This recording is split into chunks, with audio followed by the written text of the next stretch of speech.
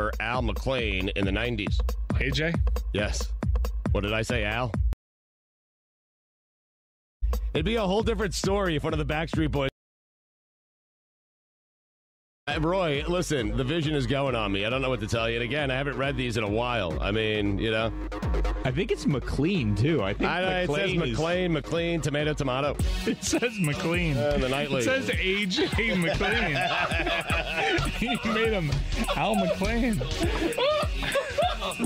Now I'm just imagining Die Hard as Al McLean from Backstreet Boys. I don't know what it is with you. It's not even like... It's not even a big name. Like Mike, you're right. 2 letters. You're right. They're both in caps. They are both in caps. Al. This is the Dan Le Batard Show with the Stugotz on ESPN Radio.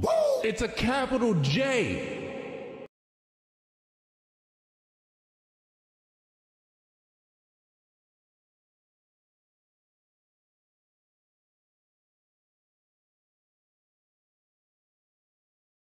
This up. I sit in front of all of these squares where I can see the people with whom I do this show, and all across them there are all sorts of different conversations going on. First of all, Billy is confused because he's wondering whether America should come together or stay apart. He feels like we're getting a lot of mixed messages from people.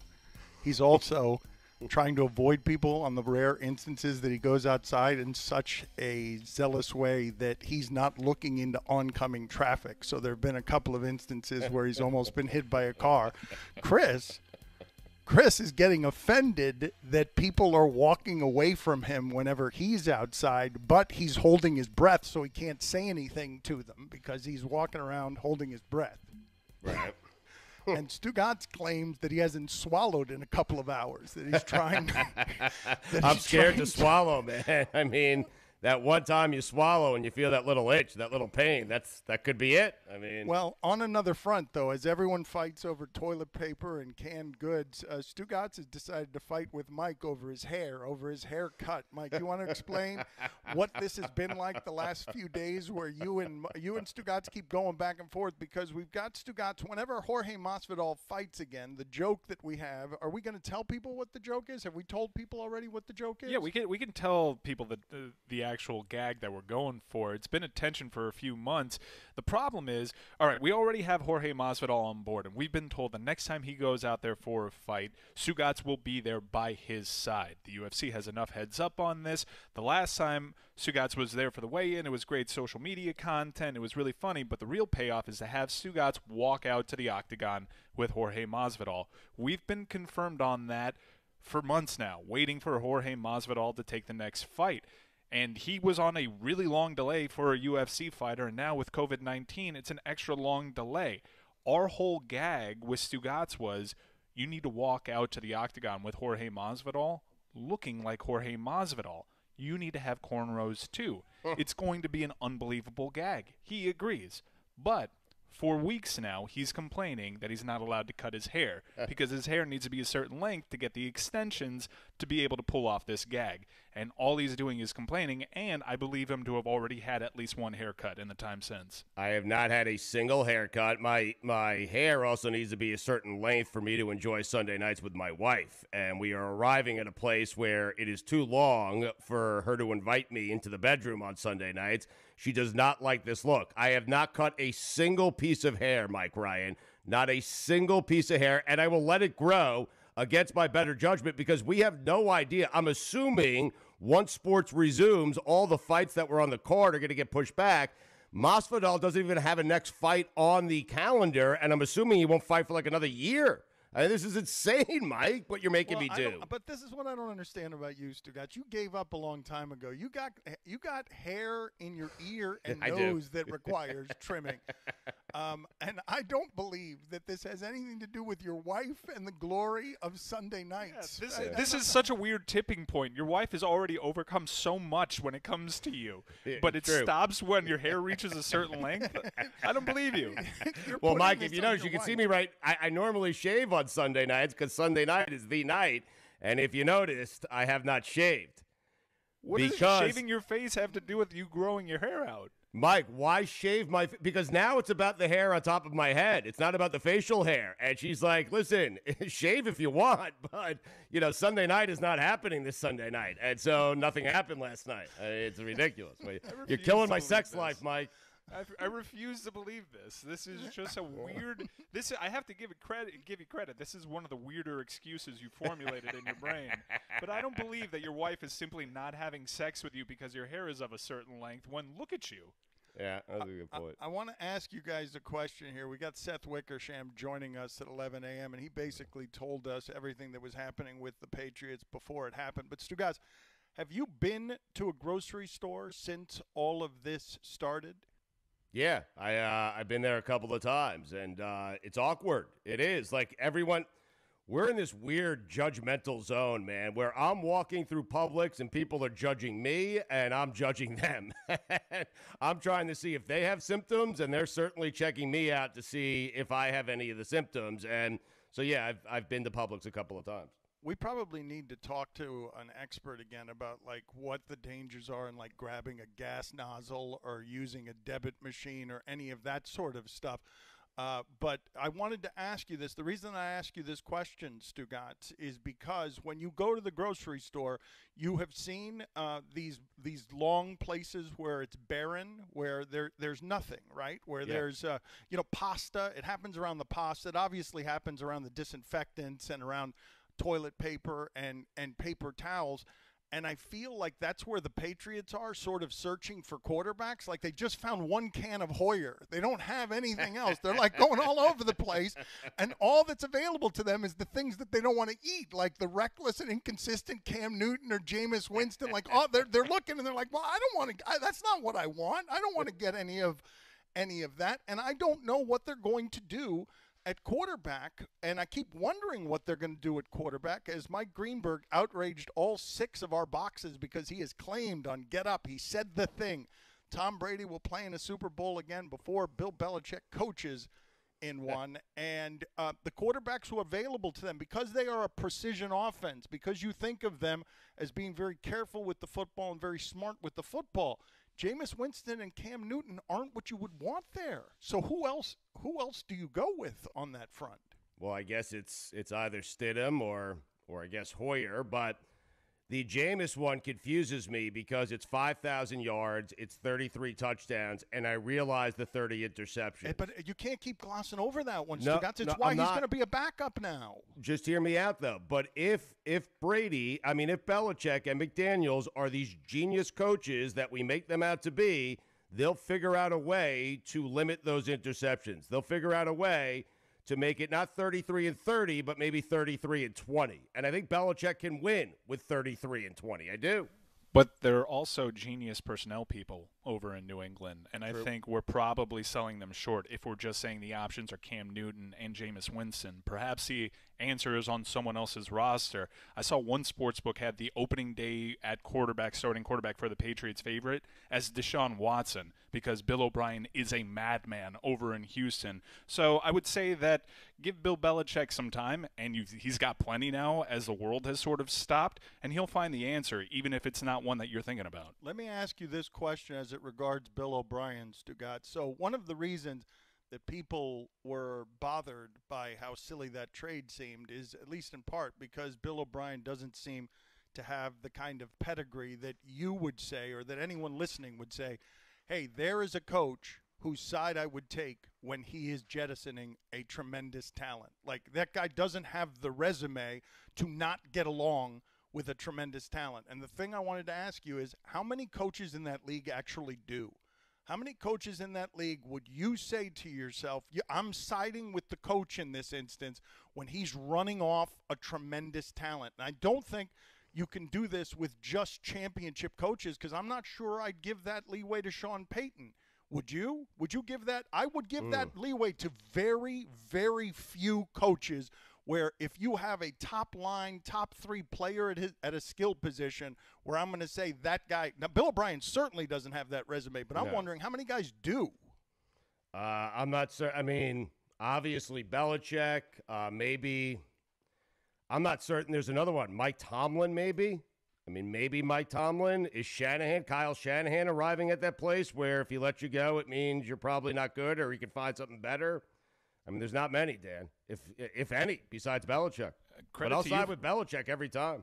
Credit to you for thinking of Tomlin because it actually happened and Pittsburgh seemed to survive it. If the playoffs were expanded, they would have found themselves in that final slot. But I think it's just Belichick. And, I mean, you're pressing hard to find a second name. ESPN Radio is presented by Progressive Insurance with insurance for cars, homes, boats, motorcycles, RVs, and commercial vehicles at 1-800-PROGRESSIVE and Progressive.com. Here's your SportsCenter update. Canada will not send its athletes to the Olympics in Tokyo unless the games are postponed by 1 year amid concerns over the coronavirus pandemic. Meanwhile, the International Olympic Committee announced that it imposed a 4-week deadline to make a decision on whether to postpone the Olympics. Japan's Prime Minister Shinzo Abe said that a postponement would be unavoidable if the games cannot be held in a complete way due to the athlete's safety. The satisfying crunch of Nature Valley Crunchy Bars can help keep your family going, which means more outside fun for you. And with whole grain oats and real delicious honey, it's really tasty too. Nature Valley Oats and Honey Crunchy Bars. For all the latest headlines and information, tune in to SportsCenter on ESPN Radio all throughout the day.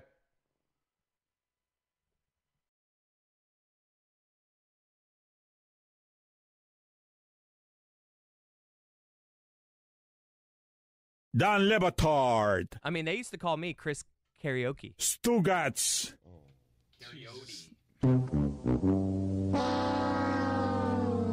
That back row is bringing it today. This is the Dan Le Batard Show with the Stugotz on ESPN Radio.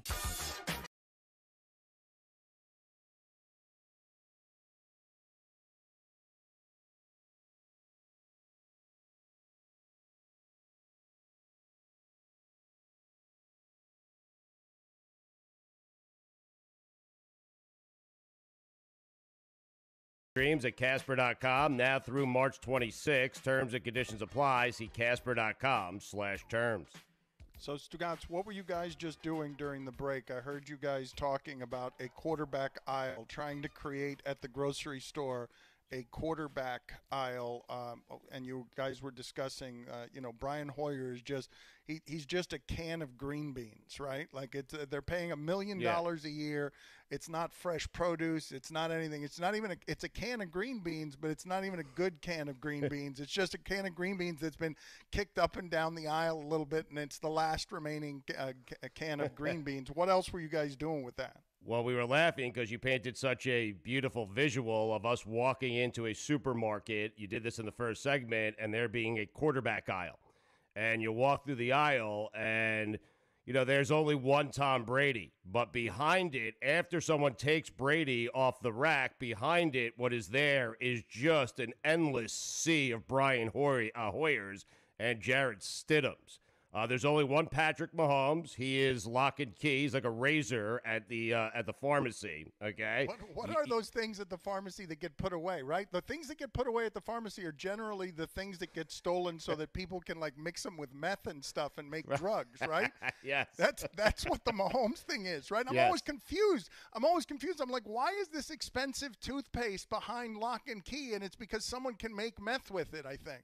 And then Cam Newton, there's a Cam Newton there, and you can have him, but you never know when he's going to expire. And, in fact, you can't figure it out at the supermarket. The only way to figure it out is to buy Cam Newton, take him home, open it up, have a glass of Cam Newton, and see if it's sour or not, because there's no way of checking on these things. I mean, that's it. You guys have been, offended. Is Chris the one who's been most offended by the behavior of others? Chris, who did you get mad at the other day because they were walking near you? A couple was walking near you and they just split because you came walking through? Well, yeah, during this time, I'm actually doing more walking than I've been doing in months. So I was walking with my family, and we're walking, and I see 100 yards away another family coming. I'm like, all right, we're going to walk by each other. We're going to hold our breath. It's going to be nice. And this family made a big circle, and they crossed the street to avoid me. And I got offended by it. I'm like, what are you doing? You don't know I have it. We can do this. We can walk by safely. You don't need to cross the street. I was offended. No, better safe than sorry. You don't want to get too close to people. In fact, as you mentioned, Dan, I've walked into the street trying to avoid people without looking both ways, as you always should when you cross the street, obviously. And I feel like I'm being very judgmental, but I think in this time, the way that you show you really care about yourself, your family, and other people is treat other people horribly. No eye contact, no nods, nothing. Even if a conversation from like 10 feet away is going on a little long, it's like, thanks, I'm glad you're doing well, but I gotta go, buddy. Like, honestly, I've done the thing under my breath, no lie, where like, so I have to walk my dog. It's not that we're leaving the house at all, trust me. But I have to walk my dog because my dog's selfish and needs to do his business outside. And I'm walking around and I get to like corners and I'll be like jaywalking in the middle of the streets, trying to avoid people. If I see them walking on the other side of the street where I'm coming, I'm like racing against cars. I'm like, I think we can beat this one. We don't want to run into this person across the street. And then you'll go and someone will be on the corner and they see that it's me, my wife, my dog. And they're just like walking around like joy walking or whatever it's called. I don't know what joy riding and walking would be. They're doing that. And I see them and then they have no consideration for me whatsoever when I have all these things that I'm trying to balance and walk around. And then they just jet out and I'll do the thing, Dan. We've all done it. We're under my breath. I'm just like, bleep.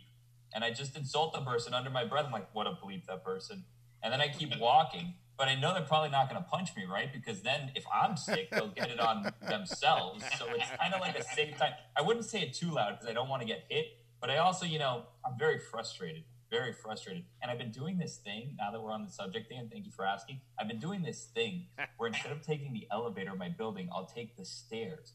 But the stairs lock on the outside. So I have to play this game where I put my sandal and catch the door before it closes because I'm not going to grab the handle to stop the door from closing, obviously. So I have to kind of catch the door and have it slam on my foot so that it'll stay slightly ajar. So when I come back from the walk, it's still open. The other day, this guy, I'm walking up the stairs. He walks out of the third floor of the garage, walks out, and I still have a couple floors to go, but he walks out and I'm seeing, and I realize this guy closed the door. I've been walking around for 20 minutes. I slammed the door on my foot so the door would stay open so I wouldn't have to touch anything. And now this guy closed the door, and now I have to take an elevator. And you know what the elevator situation's like where I'm at, Dan? I'll tell you. Thanks for asking. The elevator situation has little fake feet pasted onto the floor in each corner of the elevator, and that's where they expect you to stand. There's caution tape with cutouts of feet, and they want you to put your feet inside these feet in the elevator so no one's too close to the other people. Except there's too many of us. And my dog, I don't know if your dog's like this, has 4 feet. So my dog can't put his 4 feet on top of 2 feet. And then there's too many people in the elevator. And I tried to avoid this entire situation, and I couldn't do it because one selfish person decided to slam the door that I left open half an hour before. What were we talking about? Chris, you wanted to get in 3 minutes ago. What is We it all that you did. wanted to say? Billy mentioned how we should avoid the head nods. I feel like we need these head nods more than anything right now. Don't breathe on me. Don't actually audibly speak to me. But when we walk by, I think we need some eye contact and a good head nod just so we both know we're in this together. I know what you're doing. You're walking because we're all walking for the same reason. It's hard out here. I need a head nod, a nice little smile as you pass by. It's made everyone totally crazy. You remember after 9/11, there were all sorts of civil liberties being trampled, and we didn't know how to protect ourselves, and fear was ruling the day. And then the next thing you know, some guy, despite all of this excessive security, some guy gets on a plane and is trying to light his shoe. He's trying again and again to light his shoe because he's got a bomb in his shoe. We weren't checking shoes at the time, and he didn't do it successfully. He was incompetent, and then all of a sudden we started testing crazily shoes because we didn't know that we needed to be testing shoes. I'm sitting there looking at this video coming in from Hollover Beach where all of these Miamians are like crammed on top of each other because we have had 6 wonderful apocalyptic days out here. Like, it's been beautiful out here. And so everybody was stacked on each other at Hollover Park, and then all our city officials slap their forehead and say, okay, never mind, you're not allowed to do that anymore.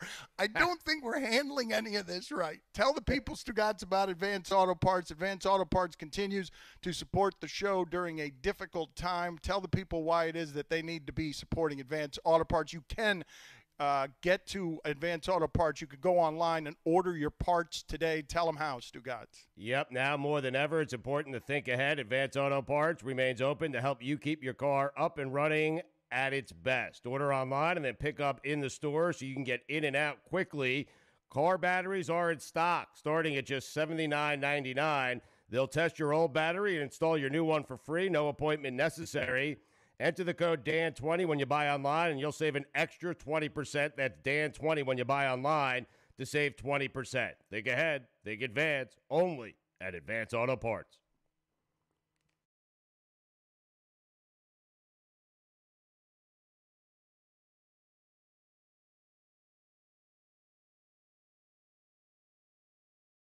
Dan Le Batard. Guillermo pulled out a receipt that he's got in his desk. Look at the length of it. Oh, my gosh. What's the matter with you, Guillermo? How Me? I didn't print this receipt. Why do you still have the receipts? I put it in my pocket. What if I get audited? Stugotz. Tell the radio audience how long that receipt is. It's easily over a yard. I'd say maybe 2. No, it's not 2 yards. That receipt costs more to the environment than your orange juice. It's the length of a Jarvis Landry catch. I think it's much longer than that. That would be his longest career catch. That is Jarvis Landry's longest career touchdown, the length of that receipt. This is the Dan Le Batard Show with the Stugotz on ESPN Radio.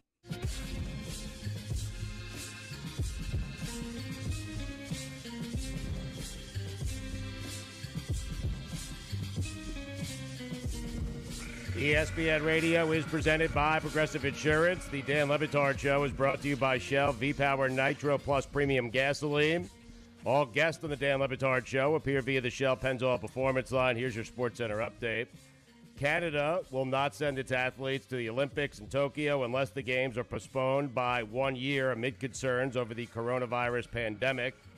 Meanwhile, the International Olympic Committee announced that it imposed a 4-week deadline to make a decision on whether to postpone the Olympics. Japan's Prime Minister Shinzo Abe. I mean, it can't be Abe. That cannot be the name. Shinzo Abe. It's probably Abe. It's not Abe. Okay, good.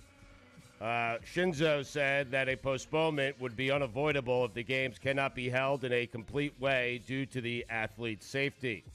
And finally, Texas ranks number 1 in drinking the most alcohol during the coronavirus outbreak. Florida's got to be in the top 5, right? It has to be. It just has to be.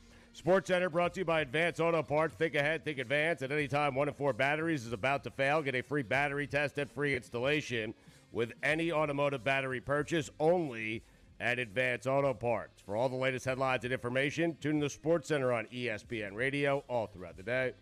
Guillermo, put it on the poll, please, at Le Batard Show. Are you secretly enjoying quarantine? Are you secretly loving quarantine? Because my freedom from responsibility and people has been a soothing blessing. Like dream come true for you. I'm telling you, the only thing that gets in the way of my bliss is interaction with others. So I'm like good with the idea that I don't have to see anyone or have any of those responsibilities. Now, that might not be the case in 8 months when we all, including the women, look like Ben Roethlisberger. But for now, I'm totally good.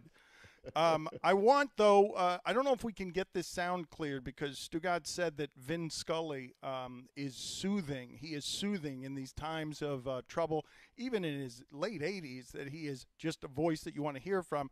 But also trying to soothe us at the moment via Twitter is Mike Francesa. Mike Francesa, always a fountain of perspective and nuance and warmth, and he writes, "The bright side, when this is over, God willing, we will never complain about little things again. We will all appreciate how terrific our way of life is."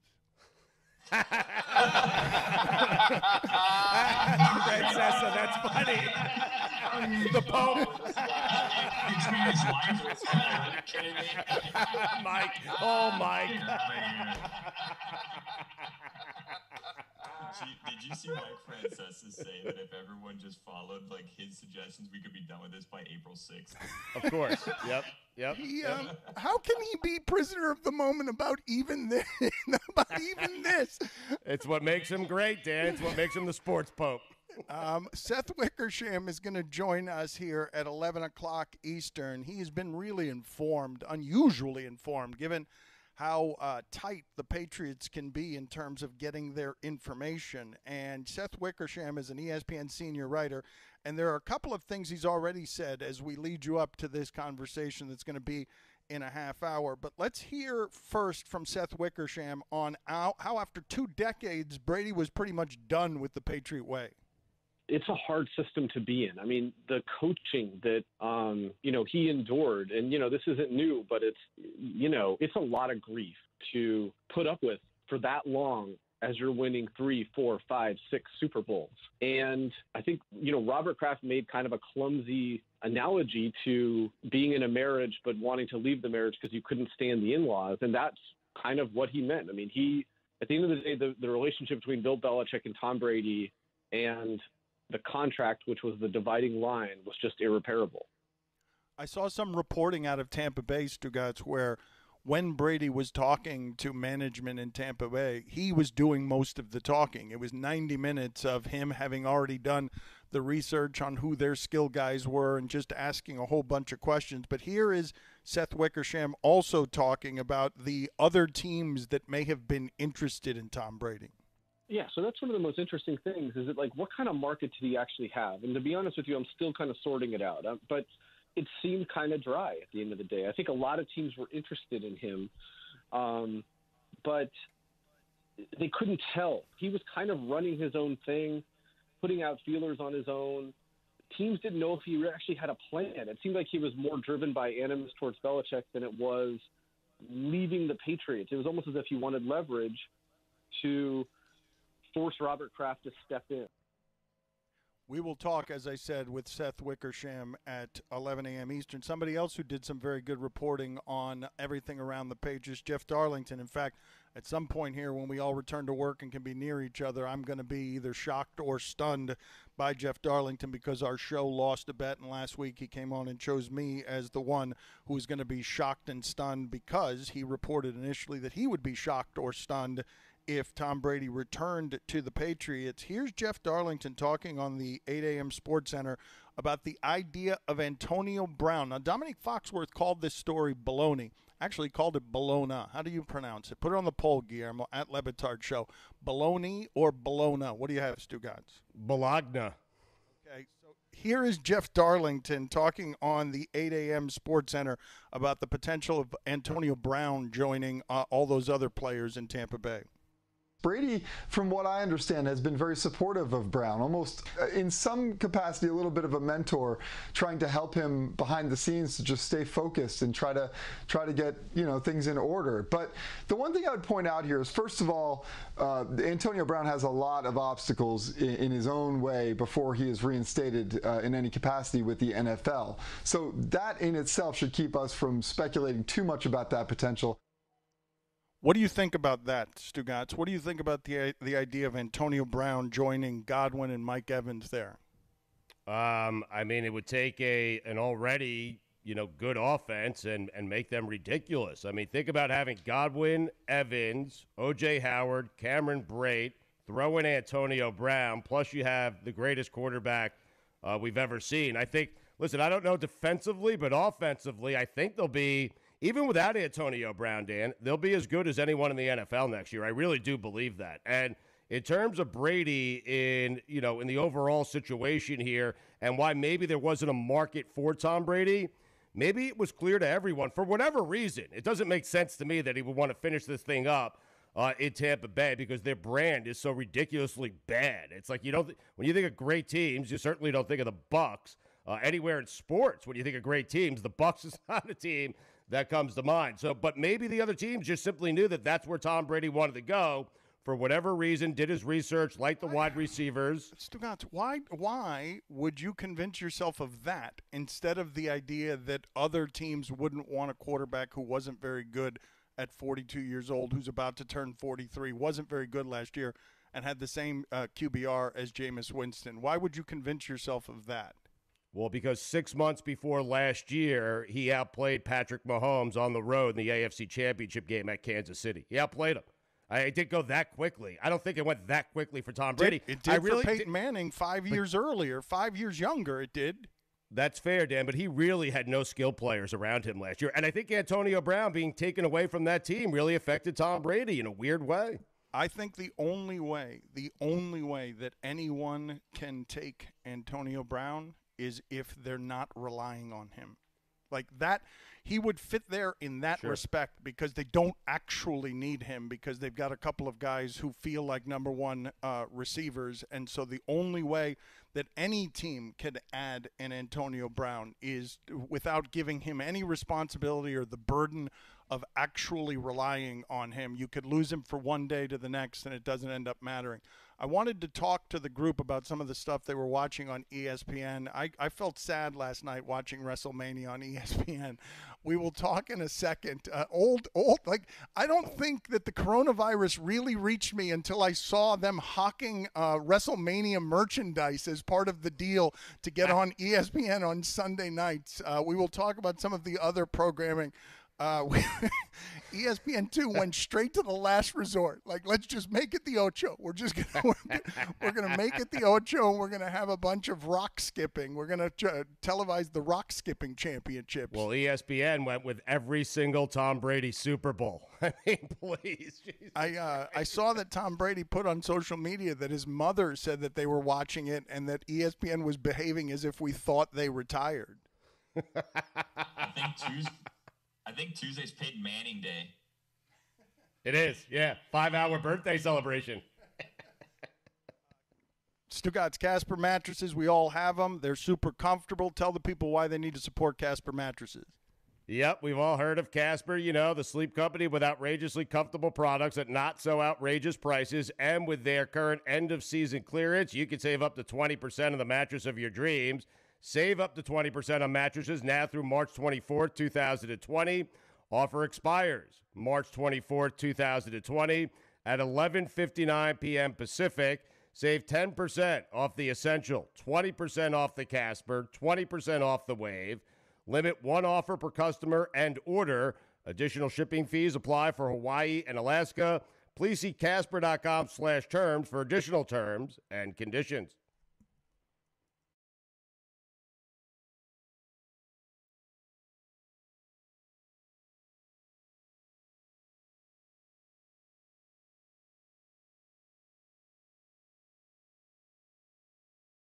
Dan Le Batard. You need to listen to Kushlash.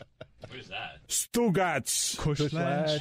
Kushlash. Kushlash. Kushlash. Kushlash. Wow. That cleared things up. This is the Dan Le Batard Show with the Stugotz on ESPN Radio.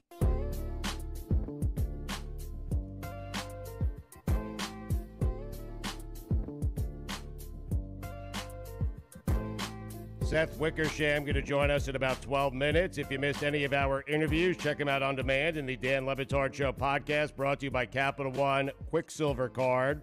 Earning unlimited 1.5% cash back on every purchase, everywhere. Capital One, what's in your wallet? All guests on the Dan Le Batard Show appear via the Shell Pennzoil Performance Line.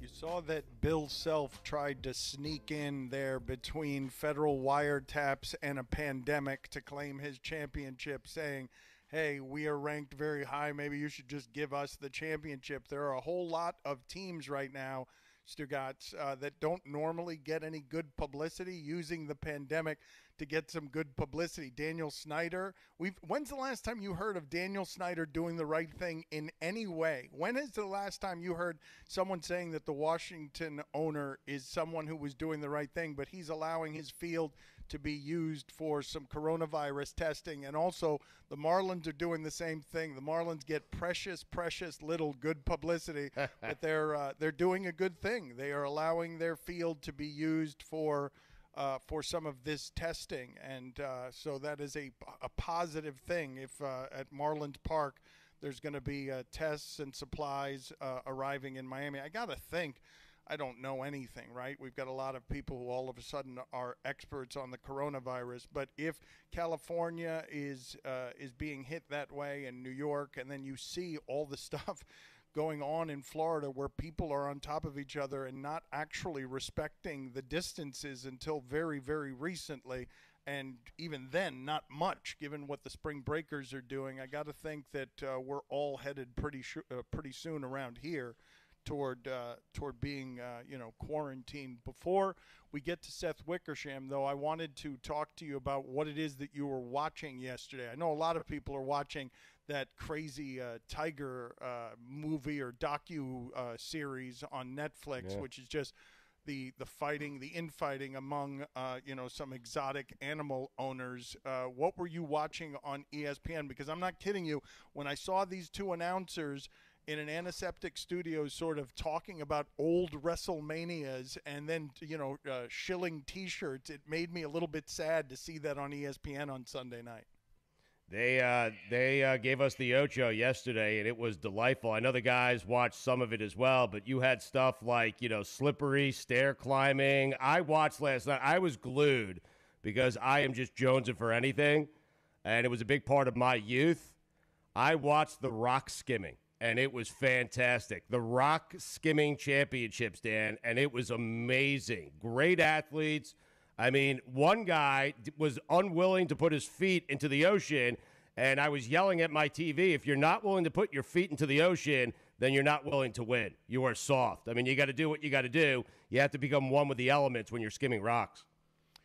Is it skimming rocks or skipping rocks? Put it on the poll, Guillermo, at Le Batard Show. Is it skimming rocks or skipping rocks? What else did you end up seeing? Because if we're going to go back to old programming, what are some of the things you'd like to see? I would be in on these World's Strongest Man competitions that we used to watch a long time ago. We've got to have a library of those, that was always Magnus Van Magnusson, doing something. I would be here for that. And what is that old wrestling? Was it AWA wrestling? The old wrestling shows. I would be here for some of that. What else? Like ESPN, how can you? It's so hard right now to find programming. I don't know what you do. I'd be airing 30 for 30s all over the place if I could. They are doing that. Battle of the network stars. Can we do that? Can we just play that for a while? I think we have to negotiate all that stuff. I think that's what ends up happening, where ESPN has to negotiate with, for example, for the WrestleMania footage. I would love a series of dunk contests. Like, I think, like, Billy, I'm not certain, like, Billy, Chris, and the younger people in our demographic have ever seen the Jordan Dominique Wilkins dunk contest. I think if you put it on, promoted it, I'd watch it. I'll watch it 1,000 times. But I think young kids who have never seen that, they would watch that. I think it would actually get very, very good ratings if they put on, like, the 86, 87, 88 Slam Dunk Championships. Very good ratings, Stugotz. Very good ratings. I'm serious. Monster ratings. When you watch the European Tram Driver Championships, that includes trams crashing into balls, which makes them bowl over pins, like, you'll watch just about anything. And I loved it. It was so great. Trams? Yeah, trams. Like the street trams that are attached on wires. They had different competitions to see who could stop the closest to a certain point. They had this giant ball that you crash into and it'd bowl over pins. They were all, the European tram. I only wish that I could have seen the electrician competition, but it was on too early. I missed it. So Seth Wickersham, as I've told you, did some pretty exceptional reporting on all the things that were happening with the Patriots, so that what ended up happening at the end wasn't that much of a surprise. He joins us next.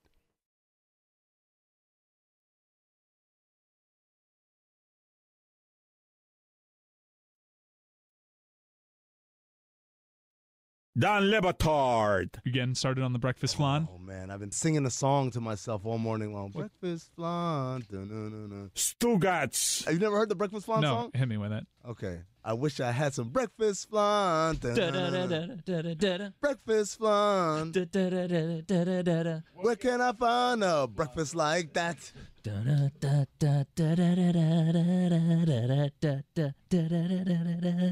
is the Dan Le Batard Show with the Stugotz on ESPN Radio.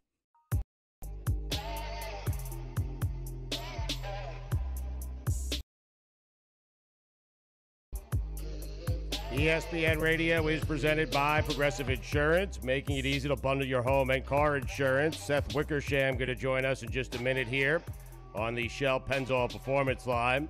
Here's your SportsCenter update. The The Patriots have signed Brian Hoyer to a one-year deal. Suspended Cowboys defensive end Randy Gregory has filed for reinstatement. And finally, under stay-at-home orders amid the coronavirus outbreak, people scattered throughout the Chicago metro area belted out Bon Jovi's Living on a Prayer Saturday night, standing at windows and yards and on balconies in freezing weather. Here's the select quote difference. Most companies give you one option, one policy, one rate, but select quote shops it could get you up to 10 options from highly rated life insurance companies for a free personalized quote. It's simple. Call 800-780-1010 or go to selectquote.com today. For all the latest headlines and information, tune in to Sports Center on ESPN Radio all throughout the day. I've seen on an Italian balcony a tenor sing to his neighbors. I've seen a trainer on a roof making folks exercise on their balconies, and I've seen a man with a gallon jug that was empty hit his wife who was playing the flute with the gallon jug because she was playing it so poorly. This brings people together. It tears them apart. I don't mean to alarm anybody, but I remain concerned about the beef stroganoff that Chris left in the Clevelander fridge 10 days ago. Seth Wickersham joins us now on ESPN Radio. What do you have, Billy? So I went over the weekend because I had to send myself some sound, and I remembered, hey, I left a Lunchable in there. Let me get that out so that it doesn't go bad and smell up the fridge. And then I realized after I left that I threw it into a garbage can that's not going to be changed for months. So instead of it being refrigerated and contained, it's now in an open garbage can where it's rotting even faster, and it's going to be a worse smelling thing. Okay, very good. Thank you, Billy. We appreciate it. That's what we're going to be returning to. Seth Wickersham with us, and he's done much of this reporting on the Patriots. I don't know if I want to call it dysfunction. Do I want to call it dysfunction, Seth? Thank you for joining it. Was it dysfunction at the end? I don't think it's dysfunction. I just think that everything kind of ran its course. I mean, that's kind of it. I don't know. I would never classify it as dysfunctional, though. Is it ego?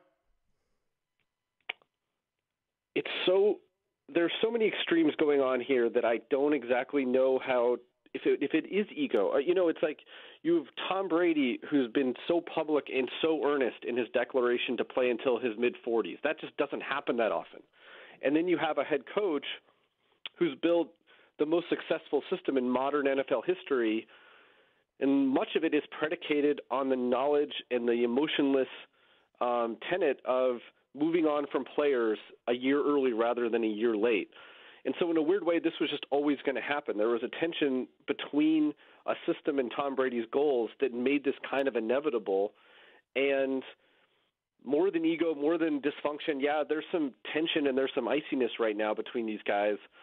But at the end of the day, both of them stood their ground. And you got to kind of respect it in a weird way. It seems human, but it also seems ridiculous. Is this really about who deserves the credit for making the other one a champion? I don't know. I don't think that that's it. And I'll tell you why. Our colleague Jeff Darlington, who's been all over this story, said on the air the other day that he didn't think that Brady was looking to resume pad by going to the Bucs, which might seem like a pretty obvious decision. But this isn't about necessarily the race to the seventh ring. He wanted to be appreciated. He wanted to have fun. He wanted to just do something different. And you have Bill Belichick, who will always want to win no matter, when he goes out, no matter who's playing. And, he's built an entire dynasty largely based on the idea that you can plug anybody in at any time and they can figure out a winning game plan within that. And so I don't know how to describe this other than this was just like a complete contrast in extremes. And, this was going to happen, and it's kind of a miracle that it waited this long until it did. Seth Wickersham joining us after 20 years, obviously. Tom Brady leaves New England. And what would you cite as the most egregious examples of him feeling underappreciated? It's the contract. I wrote about it in I did the story. We talked about it in January of 2018 about some of the issues that were going on in the building. And yes, the TB12 method was an issue. And yes, Jimmy Garoppolo was an issue. And yes, the role of Alex Guerrero, Tom's trainer and business partner, was an issue. But the biggest issue is that he wanted a contract that reflected a commitment to him. He wanted it in 2017. He met with Bill Belichick. He met with Robert Kraft about it many times. It never happened. He skipped the entire offseason in 2018, at least the voluntary part of it, and sent a bunch of weird messages, in various interviews and in social media about his ambivalence about returning to the Patriots. August 2018, he gets $5 million in new incentives that he never reached. August 2019, he still doesn't get a commitment. Instead, the team holds its ground and they want a year-to-year contract. And so he signs it knowing that he can void it at the end of the year and move on if he wants to. And even when Tom and Bill Belichick talked in early March, nobody had changed. He still wanted a 2-year commitment without qualifiers, and Bill Belichick still saw him as a year-to-year player. That's it. I mean, I think that at the end of the day, it's like, yes, Belichick's coaching style can be grating and gets annoying, but he's been through that. He knows what it's about. He wanted a contract that reflected a commitment to him for the next couple of years, and the Patriots simply were not willing to give it to him. So if the Patriots offer him the same contract that the Bucs just gave him, do you think Tom Brady is still a Patriot? And I ask that because I wonder, Maybe. Seth, how much. Yeah. Well, I wonder how much of this is about, hey, my legacy is already solidified. I'm the greatest quarterback ever. My final 2 seasons, I just want to play with some great skill position guys around me and just have some fun and not have so much tension. Yeah, maybe. I mean, but I just don't know. I mean, I think that, I think the contract was the biggest thing, and the relationship between him and Belichick was kind of wrapped up in it also. And so, Albert Breer had a note about it today in his column in Sports Illustrated saying that, Brady was not going to beg for his job back, and Bill was not going to welcome him back with open arms and tell him how much he loved him. I mean, these guys just don't operate that way. And after what they've accomplished in the NFL, you kind of can't blame them. But, I think those were like the biggest factors. And I don't know if it's someone to blame or someone to not blame in this as much as it's just kind of life. I mean, Robert Kraft was just not going to try to force a marriage at the end of the day. But he did, right? He was forcing a marriage earlier than that. You were the one who initially reported all the Garoppolo stuff. That it seems fairly obvious that that Brady went over Belichick's head to stay there a couple of years beyond where it is that Belichick wanted him there. No?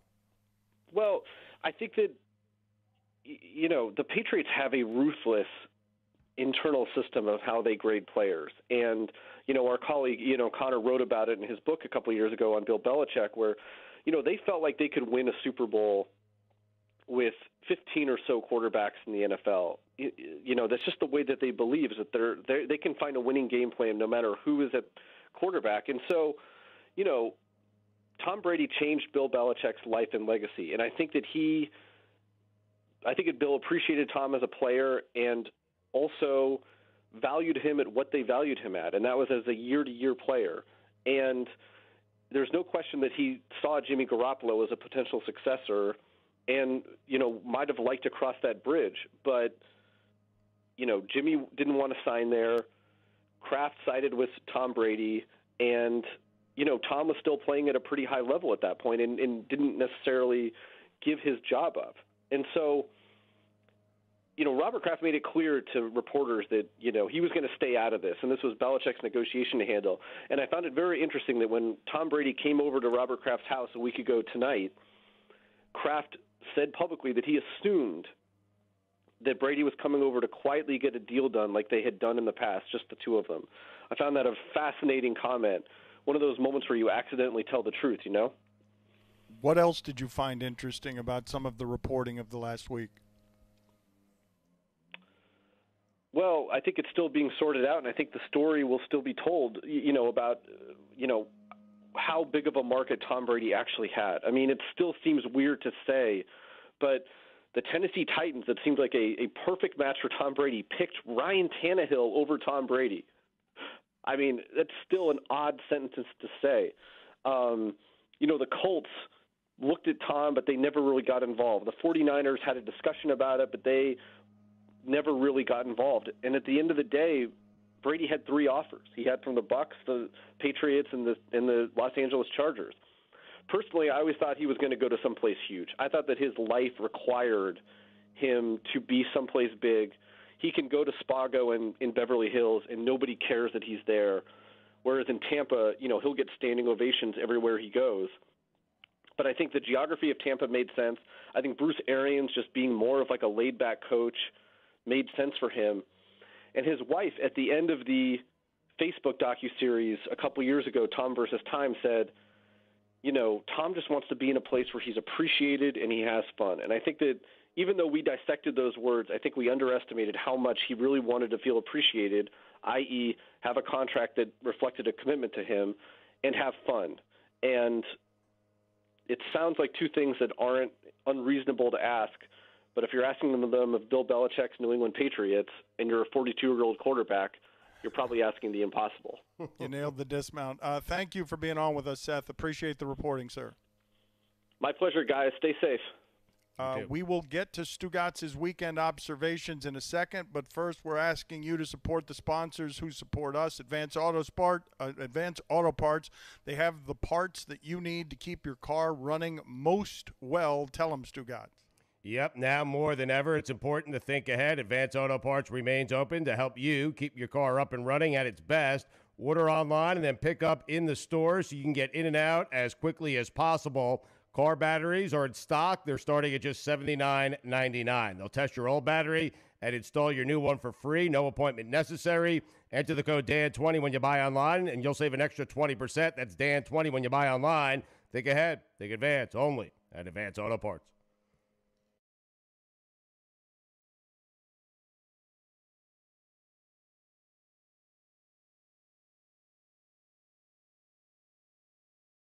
Dan Le Batard. I heard the hotel industry is moving away from providing shampoo and soap. Oh, don't get me started on them. Yeah? Do not get me started on hotels and the stuff that they do. Right, what they take from me, I feel like I'm entitled to take something from them. Thank you, Billy. They're going to throw away the shampoo. They're going to throw away the soap. I'm not even talking about that. I'm talking about the sheets, and I'm talking about the towels. Stugotz. Oh, we really care about the environment, so please hang up your towels. Get out of here. You just don't want to wash these towels because it's going to cost you money to wash these towels. All right? This whole thing about you're saving the whales or you're saving the turtles or whatever because I put my towel on a hanger, it is so full of it. All right? You just don't want to give me fresh towels every day. Just call it what it is. Tell me you don't want to give me fresh towels. I'm still going to throw it on the floor. All right? I feel like water is a renewable resource. And you're not really saving the ocean by using water to clean my towel, are you? Am I missing something? What am I missing? Nail right on the head. Am I missing something? The end of the story. This is the Dan Le Batard Show with the Stugotz on ESPN Radio.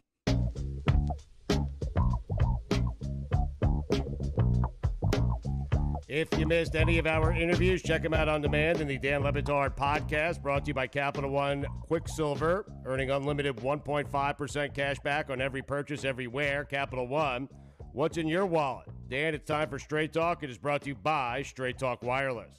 It is also time for Stugotz's weekend observations. Bristol, please play the open here, and we hope that you could keep up with the beeps from up there because we've lost our library, our ability to hit any of our tools. So, Bristol, play the opening for Stugotz. It is time for Stugotz to share his game notes. No one in the media will tell you what happened better than my boy Stu.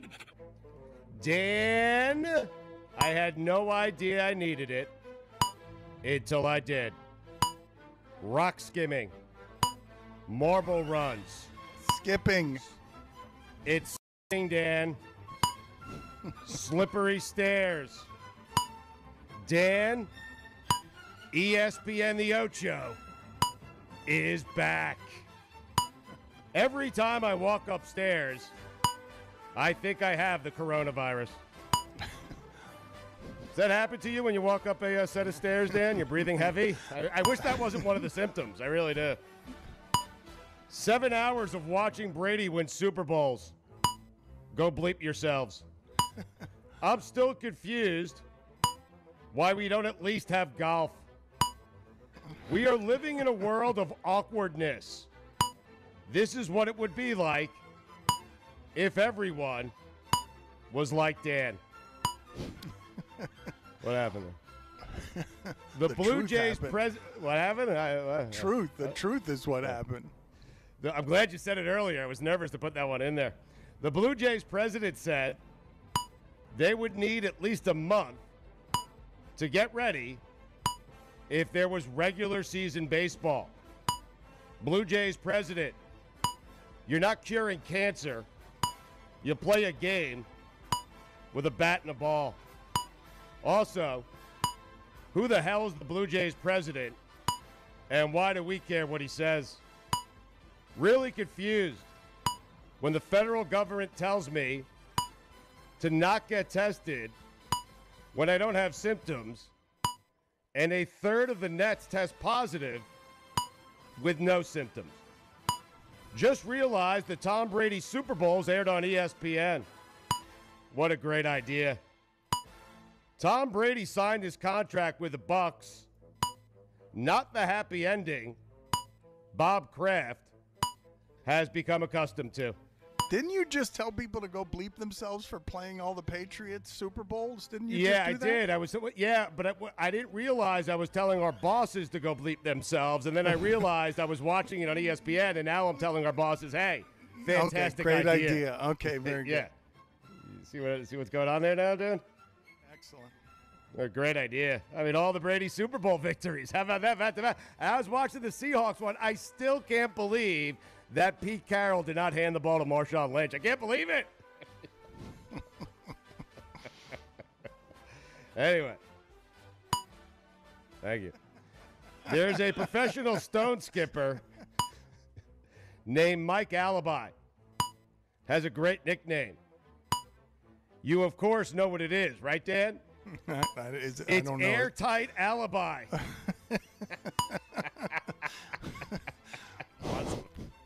Mike Alibi. You ain't winning the stone skipping championships if you aren't willing to put your feet in the water. Airtight. Desperate times call for desperate measures. On Tuesday, ESPN will celebrate Peyton Manning's birthday with a 5-hour special. Hashtag COVID-19. Jameis Winston, what happened there? Hashtag. Who puts hashtags in the game notes? Mike, was that you? Jameis Winston tweeted out, it's been a great 5 seasons as a Buccaneer. If 32 and 48 and 88 interceptions in 70 starts is great, then yep, it was great. Jameis went on to tweet, I look forward to seeing you all again in February.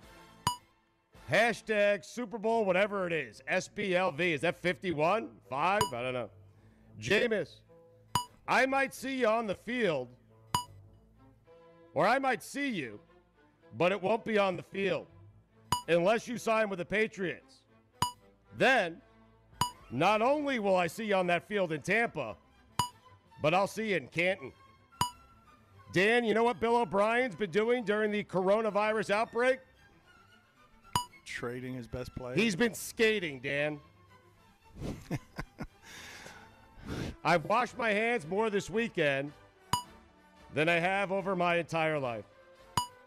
Death, taxes, and the Patriots signing Brian Hoyer. Darius Slay, after being traded by the Lions, of course, was quick to tell us he's lost respect for Matt Patricia. Darius, do me a favor. Lose respect for him and tell us while he's still coaching you. Otherwise, I don't care. Thanks. Dan, when you have children... Chris has been laughing at how poorly you're reading this. He's not laughing at what it is that you're saying. He's laughing at... I'm reading it perfectly and slowly because I'm trying to keep up with the hashtag COVID-19. I mean, desperate times call for desperate measures. Hey, Chris, thank you for being the only person, and please include the beep. When I asked for weekend observations, Chris, thank you for being the only person on the show who sent me any. Appreciate it. Do your own work. We're all in this together. We're not in this together. The weekend observations are yours. It's not Chris Cody's weekend observations. I mean, do listen, your own work. he outsourced his funniest thing from the sports weekend. This is the first time in history I've asked for help. Sorry, Chris. Dan, when you have children throughout life, there are these special moments when you sit back, smile, and enjoy the satisfaction of knowing you raised them correctly. Over the weekend, I showed one of my daughters the Jordan 63-point playoff game against the Celtics. When it was over, she said, Bristol. She didn't say Bristol. She said, Dad, he's so much better than LeBron. Dan, that was one of those moments. I raised her well. Jamal Murray Instagramming an inappropriate video, then quickly deleting it. Heady play. Oh. With Tom Brady, now what happened there? I mean, jeez, how did that even get in there? I mean, it's not in the version I sent to Michael. I mean, it's because Chris Cody wrote it for you. With Tom Brady now signed with the Bucs, people are making claims of a tampering trail. And Dan, you know what the Bucs are trying to do with that trail, right? No, they're trying to throw dirt on it, Dan. Okay. That's what makes it a trail. PGA, please play Virtual Masters. I'm begging you. No one goes behind the scenes with the Patriots more than Seth Wickersham. Sometimes a friend will say, hey, where's Seth? And the other friends will say, don't worry, he's behind the scenes with the Patriots. He lives there. His mail gets delivered to Gillette Stadium. Publix has become nothing but a series of awkward eye and head exchanges. Pro Football Talk headline report. The Raiders were sniffing around Brady as late as this week. I love a good sniffing around, but what the hell does that mean? Speaking of hell, Art Briles. Dan, those are the weekend observations. I can't believe we haven't talked about Jamal Murray. We will do that next and also check in with a legal expert about some of these NFL contracts. That is Straight Talk. It is brought to you by Straight Talk Wireless. Everything for less, only at Walmart.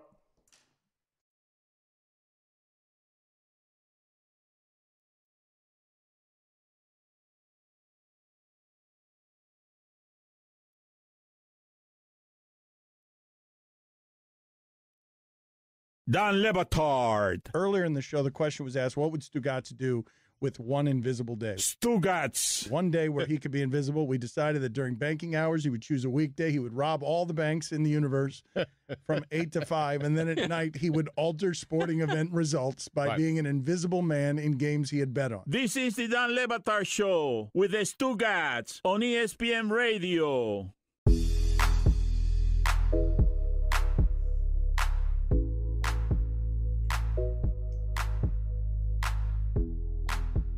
ESPN Radio is presented by Progressive Insurance. Ryan Smith going to join us in just a minute here on the Shell Pennzoil Performance Line. Here's your SportsCenter update. The Patriots have signed Brian Hoyer to a one-year deal. Suspended Cowboys defensive end Randy Gregory has filed for reinstatement. And finally, Bonnie Von Duke and Emmer Kinsella, full-time professional violin players, took to an empty toilet paper aisle in Los Angeles wearing high-vis life jackets. Completely straight-faced, they serenaded the ransacked shelves to the tune of Nearer, My God. To Thee, the piece the ship bandmaster plays at the Titanic sinks in James Cameron's 1997 classic. SportsCenter is brought to you by Advance Auto Parts. Think ahead, think advance. At any time, 1 in 4 batteries is about to fail. Get a free battery test and free installation with any automotive battery purchase only at Advance Auto Parts. For all the latest headlines and information, tune in to SportsCenter on ESPN Radio all throughout the day.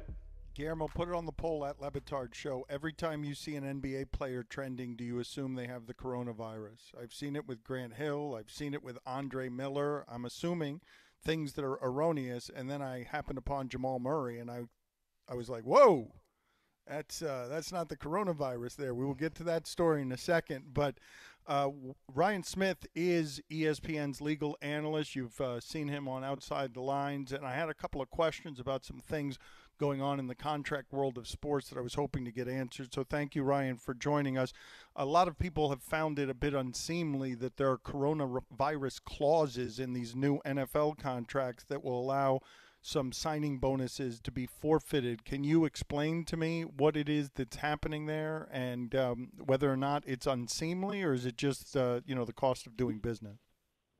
Yeah, guys, it's an interesting time, and I think it's a sign of the times, essentially. So what this is, according to Jeremy Fowler, it's a clause that they are signing with free agents that has a condition on it, and the condition is essentially, hey, we get to, if you've been paid a signing bonus, we might be able to take it back. Or if you're getting a signing bonus, we might not have to pay it to you. Conditioned on an injury guarantee, you would essentially have to pass a physical by a club doctor when the coronavirus restrictions are lifted. So how does this play out? The idea is you got a player who signs a deal right now, and typically the physical happens first and the player signs. But you can't do that now because guys can't travel back and forth to see team doctors.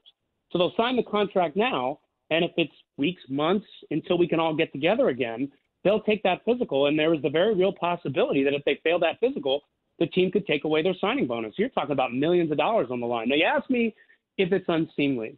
And I would say this, and this is going to, I hate to sound kind of stark. It's absolutely unseemly morally. During a time like this, this is not the kind of thing we want to see teams doing. You could go to an independent doctor where you are. A team could say, I trust this doctor. It's a third party, and I'm just going to go with what that doctor says and live by that, considering that we're all in uncertain times. But from a business perspective, if I'm representing the league, this would have been a contract clause that I came up with, because I would say, look, my job is to protect you, league, and the best way to do that, these guys want to sign contracts. They want big money contracts. If we can get them to agree to this by contract, we create a really tough situation for them to try to break out of the CBA and sue on. So if we can do it, why not do it? And we don't have to take away the money, but at least it gives us the option. Why wouldn't the players' union fight that? I think they might fight it when something happens. I think right now it's a little unclear who is signing what, but one of the problems I think the players' union might have right now is you're talking about a player and their representative. And if the representative is agreeing to that, let's say I'm getting a 3-year, $30 million deal. If I want that deal and I'm agreeing to that contract, that kind of limits in some ways what the Players Association can do. Do you want a team saying to you, all right, you're not going to sign it? Then I'm going to sign the next dude up. And I'm going to give him 3 years, 30, and you're not going to get it. And you take your chances with another team. That's part of the problem of negotiating contracts in this time. You can always go to somebody else. And I'm not sure, and again, I'm not speaking for them, but I'm not sure if the Players Association wants to get involved in what players and their representatives negotiate individually with teams. Ryan, you said when the players fight it, I'm wondering when they do fight it, what will the argument be? Yeah. How would you, if you were representing the players, what would you be saying on their behalf? Yeah, I would try.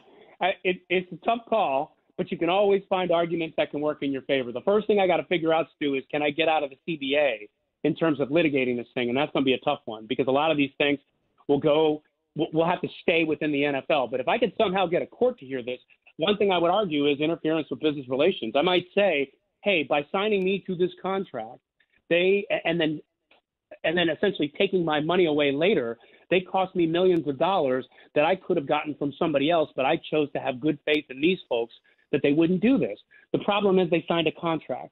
So I'd really be struggling to find terms that I could try to figure out for the players to defend this. Of course, you can always make the argument. And I think we're going to, guys, be in an interesting time when it comes to courts if you can get this out of the CBA. Because I think there's courts that are going to look at this period of time in our society and say, maybe we need to try to figure out a different way to do things than just saying, well, you signed a contract, and that's what it says. So that's one of the claims I would say. I would try to say, can I bring this to a court and argue that I signed this on reliance that they would rely on my physical condition? And even though this contract says this, is there a chance that a court will break out of that? But again, you sign a contract, and it's a hard thing to break. Ryan Smith with us on ESPN Radio. According to a league memo shared with Teams Friday and according to Woj, the NBA plans to deliver full salaries due on April 1st, but left open the possibility of recouping future salaries for canceled games on April 15th. What do you make of that? Yeah, this is a really tough issue that you guys are going to see over and over again coming up with sports leagues. And here is the bottom line. The NBA is in uncharted waters. And in a lot of these CBAs and deals, and this is also what Woj pointed out as well, they have these sort of force majeure clauses. This essentially, in layman's terms, hey, an event has happened that's so extreme that it suspends our obligation to do what we should be doing by a contract.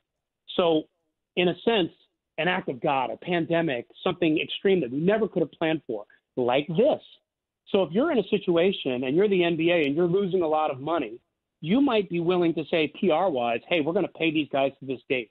But you got to reserve the right to say, if this keeps going and going and going and players are owed money, do I have a way to suspend my obligation to them? And that's the obligation they can suspend. Now here's the thing. You got to kind of look at it almost as a nuclear option. Because imagine the PR damage and everything else that comes with it from not paying the likes of LeBron James and Kawhi Leonard and all these other guys. That's not something the league wants to face. So for them, it's better to put out, yeah, we're paying, and not say anything about the future until you have to deal with that future. Because can I give it to you from the league perspective as well? They've got, look at how their money comes in, TV deals, sponsorships, all of that. Those groups are going to be making the same claims when the leagues say to them, pay up. And that's why the leagues are already looking at facing losses of hundreds of millions, if not billions of dollars because of this. So if the league doesn't have the money from those sources, how can it pay the players? So their best move, I think, right now is what they're doing, saying we're paying, but we're not going to say anything about the future. Right now, we're paying. What a mess. Thank you, Ryan. Appreciate the time, sir. Thank you for making it. We will talk about the Jamal Murray story next.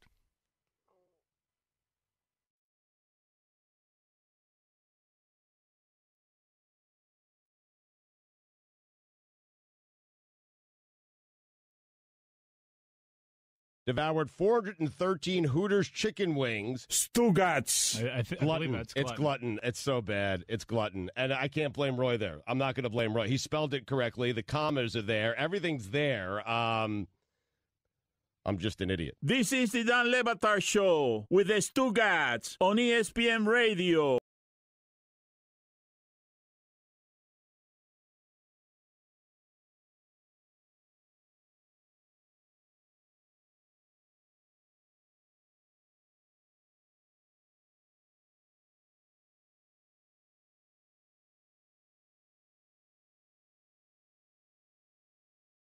On Twitter because evidently, and he has denied this and claimed that he has been hacked, and I don't know what the truth is, although, Guillermo, I would like for you to put on the poll, please, at Le Batard Show. Did you hunt down and watch the Jamal Murray video? Because what are you don'ting me about? Why are you don'ting me? Mike Ryan just made the face. Let's not put that. Let's not have America weigh in to see if the woman that's in this video has begged people to delete the video. Oh, I didn't see the video. I don't even know what the video is. I just know that he either accidentally or he was hacked. There is a sex act of some sort that ended up on his Instagram Live. What do you got, Stugotz?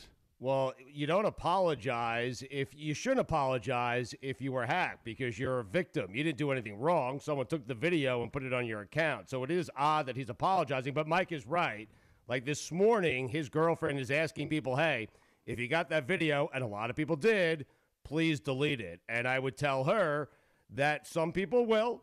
Most people are idiots, and they will not. I'm just telling her right now. But I didn't feel the need in any way to hunt that down. I did not know that there was a shaming involved with this until Mike Ryan, made a face. But I don't know what the video is because once I saw that it was trending, that was the end of my interest. Just sort of like, how does this happen? Does somebody I don't know because I'm not on Instagram. I don't actually know how this could even happen. I don't know how it is that you would accidentally have a sex act on your social media account. You could potentially try to send it to someone in particular, someone privately, and then you accidentally post to your own story, and then that's how something like that could happen. Okay, but what about his claim that he was hacked? That I guess that's not. I don't know if that's an airtight alibi. Especially when you apologize for being hacked. And so when something like that happens at 2:30 in the morning, it caught pretty fast in terms of spreading all over the place. And now, forgive me for this, Mike, because I don't know what his girlfriend is claiming, but it becomes much more difficult to claim when you're hacked. I assume that it might not have actually been his girlfriend; that it might have been a video of someone else or something else. Yeah, I'm not jumping to the conclusion that it's a girlfriend. I just know that there is someone, a Twitter account resembling the person that is purported to be in that video, begging people to take down the video, delete it if they have it, delete it if they saved a screen cap of it as it was out on Instagram for a little bit. But yeah, there's an actual person involved here. There's two people involved here that had a private video go out publicly as it was not intended to be so they are victims of this. But I am curious of the human condition. So while it is that I'm not the one who made them trend, I understand that your objection to me bringing it up now, but I'm actually interested in how it is that human beings behave in that circumstance, because it's not something that I had, and I'm not sitting here trying to be morally superior. It's just not something that I had any interest in seeing once this is out there and it's a source of something that he is claiming to be hacked on. Like, I don't really want,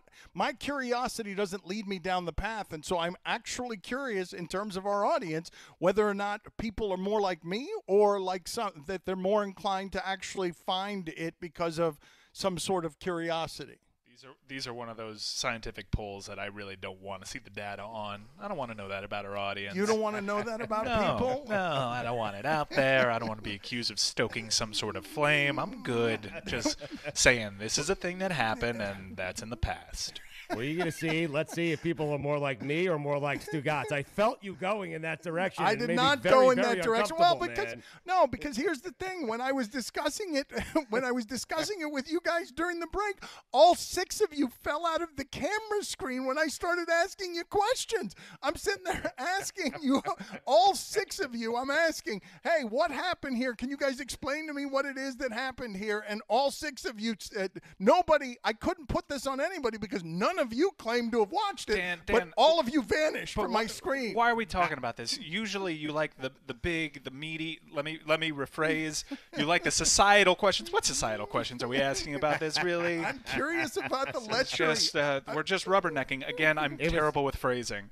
It was like a game of hot potato. I mean, I took the topic and I passed it along to Chris Cody. I wanted nothing to do with it. You guys so fled the premises. There was actually, I asked the question, are we going to discuss this? And you're like, who?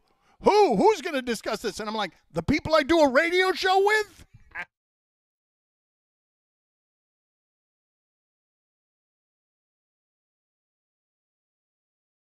I'm tired of the Rams. I'll tell you right now. Because here's what, and it happened with Golden State too, okay? These teams who have been lousy forever, all of a sudden they get good. I mean, I had the Warriors begging me to put guests on these shows before they became any good. We talked to Monta Ellis so many damn times for no good reason. Stugotz. And then they become good, and you can't get someone on. I'm trying to get Sean McVay on. But McVay is slightly busy now, and the world, surprisingly, doesn't revolve around you. This is the Dan Le Batard Show with the Stugotz on ESPN Radio.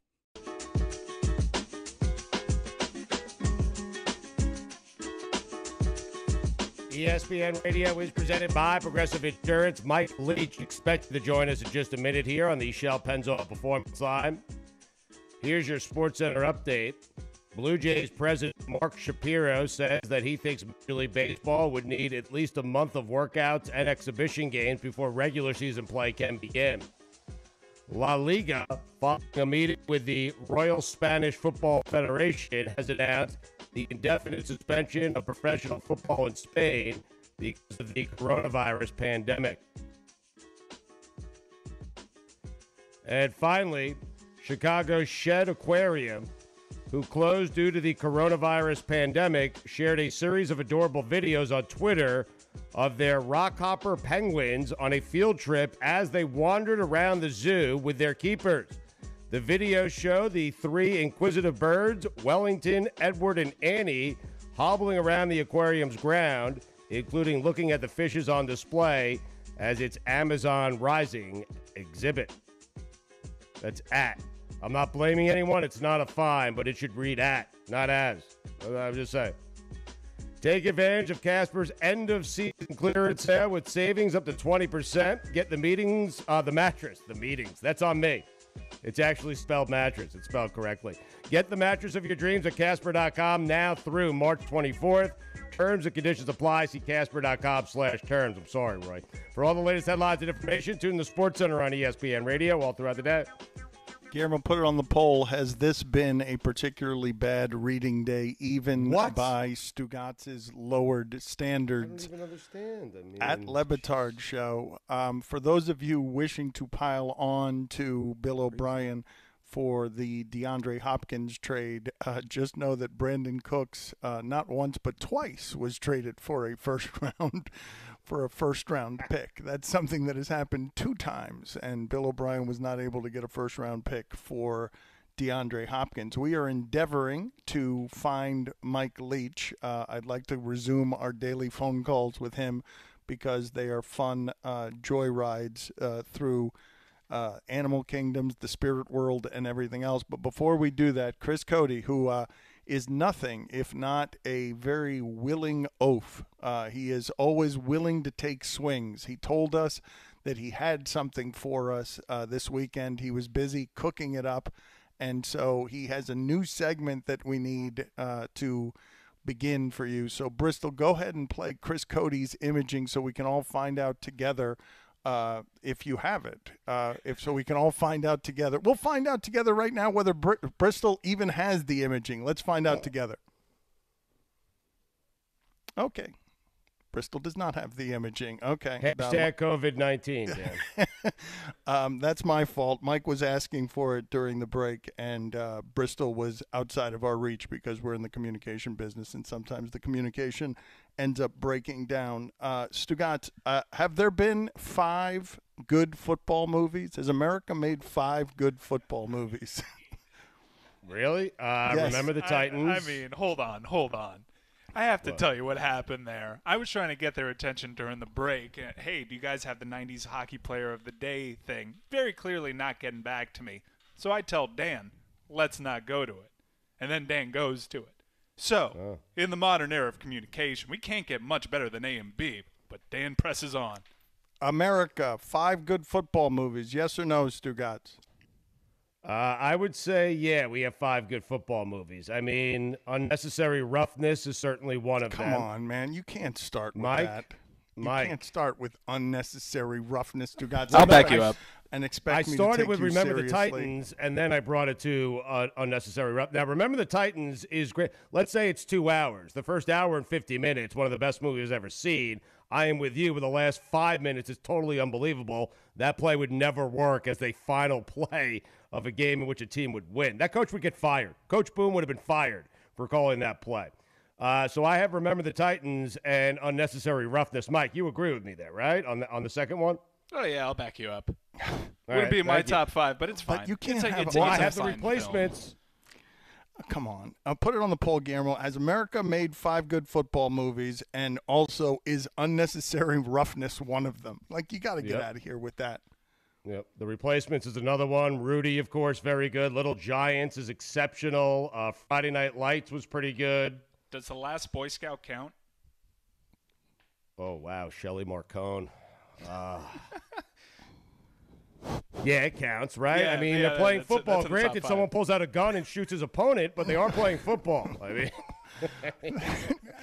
That's how the 90s Hurricanes did it. Wait a minute. How could The Last Boy Scout be a football movie? There's just one scene where there's a gun pulled out during play. That doesn't count as a football movie. I think in the movie poster, Damon Wayans is holding a football, so therefore it's a football movie. right, and that scene was on an actual football field, Dan. Therefore, football movie. Okay. Right. So if there's a football anywhere in a movie, that's it? It's a football movie? That's the way that we're doing the definition of that? What do you have, Roy? Unnecessary roughness. It's fine. What?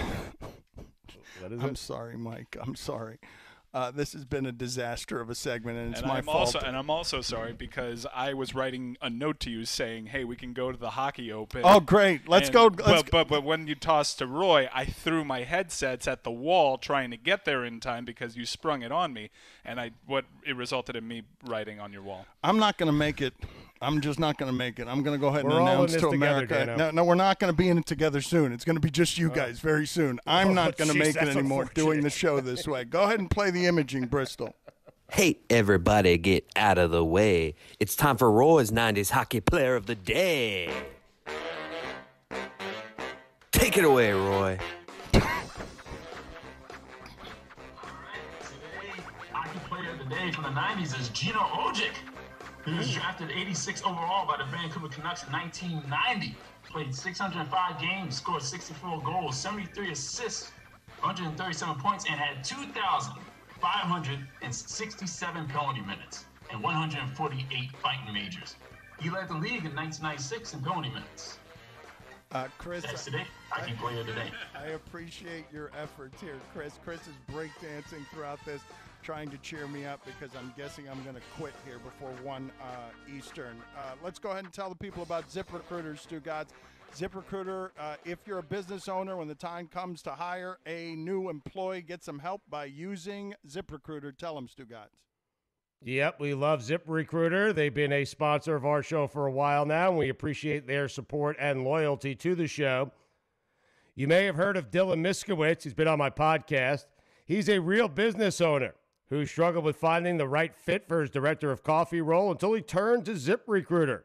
Well, since then, Dylan's business, Cafe Altura, grew so much that he had to hire a junior roaster and a second director of coffee. A second. How about that? How? Once again, through ZipRecruiter. ZipRecruiter's matching technology finds the right people for your job and invites them to apply. 4 to 5 employers who post on ZipRecruiter get a quality candidate within the first day. To try ZipRecruiter for free, it's simple. Go to ZipRecruiter.com/Dan. That's ZipRecruiter.com/Dan. ZipRecruiter, the smartest way to hire.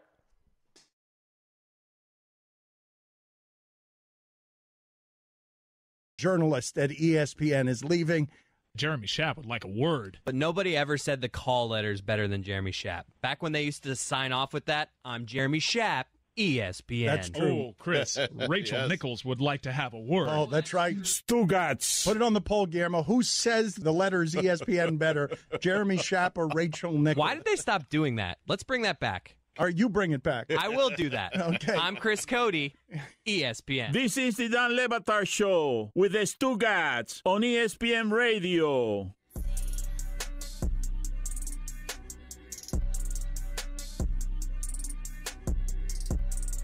If you missed any of the show, you can listen to all 3 hours of the Dan Le Batard Show, plus our Miami-only hour and our Best of Podcast on demand in the ESPN app. And subscribe to the Le Batard and Friends Podcast Network featuring South Beach Sessions, Stupidity, and Mystery Crate. Please rate and subscribe. New episodes are posted every week wherever you get your podcast. What do you guys imagine was the look that Ben Roethlisberger was going for with, and Ben, under the best of conditions, Ben has a face that's about as swollen as mine. And now he is headed into his late 30s, and he has just, gone full wilderness on his face. Like, he looks like somebody who's been trapped in a well or a mine for the better part of 6 months. And he has emerged, and it is a beard that has had no grooming. It is just shrubbery on his face. There's a family of German tourists living in there. Like, it's not even Tom Hanks in Castaway. I don't know how to describe. If the audience hasn't seen what Ben Roethlisberger looks like right now, the answer is not a professional champion quarterback. It is somebody who has absolutely lost his way, not on the way to winning, lost his way on the way to a happy life. Like, that does not, I don't think that anyone who looks like that is someone that you look at and say that is a person who is taking care of themselves. It looks like he's going for Brett Kiesel. I mean, that's what it looks like he's going for. Brett Kiesel's beard, almost to a T, to be honest with you. And also Brett Kiesel's face, though, and that was an offensive lineman. Like, he is looking he is looking very round, right? Like Ben Roethlisberger looks like somebody who generally, under the best of circumstances in his prime, he looks like somebody who walks around with, a six-pack in his hand, just that he enjoys his beer. But I guess that's a good way to describe it for somebody who knows sports. But how about outside of sports? How would you because Tom Hanks in Castaway is the place that people go, somebody who's been living or who has been on an island by themselves for a while without grooming tools. But the beard is encroaching on his eyesight. The beard he is growing hair so high up on his face that that it's a little bit hard to discern what it is that he's trying to accomplish. I'm looking at it right now. I mean, listen, Dan, when you consider it's the off season, when you consider what's going on in our country right now, let's cut the man some slack. I mean, he's just letting it all grow out. And I think, listen, you check back with me in about a month, I'm going to look like Roethlisberger. I promise you. But I think we're all going to look like Ben Roethlisberger. All right, put it on the poll, Guillermo, at Le Batard Show. Are we all going to look like Ben Roethlisberger in 6 months? But, Stugotz, look, you have never been somebody that we around here consider a picture of hygiene. You've been wanting to cut your hair for a month, even though we've got a bit involving your hair where you're going to come in with cornrows into the octagon with Jorge Masvidal, and you've been complaining and your wife has been complaining for the better part of a month. You are not a picture of grooming. You are the worst spokesman in the history of Dollar Shave Club. Every time you're talking about Dollar Shave Club, your face is an unholy mess, and yet you have never looked as bad as Ben Roethlisberger looks right now. Very few human beings ever have. The nicest thing you've ever said to me. It's what passes for a compliment. But in the history of human facial hair growth, this is one of the worst things that I've ever seen. I don't know how it can be any worse. You explain to me. You tell me how it is that it can be any worse. You tell me in the history of beards, in the history of mustaches, you give me all the people ever that you have seen. Because if that person were in a police lineup, you would say, of course he's in a police lineup. That person doesn't care about anything, not society's rules, not grooming, not how he is presenting himself to others. I think I'd just be like, it was him. That's right. That's right. Well, you would certainly know it was him. It would have to be him because nobody else looks like him. Like you would either see somebody who looks like that and you would never forget it.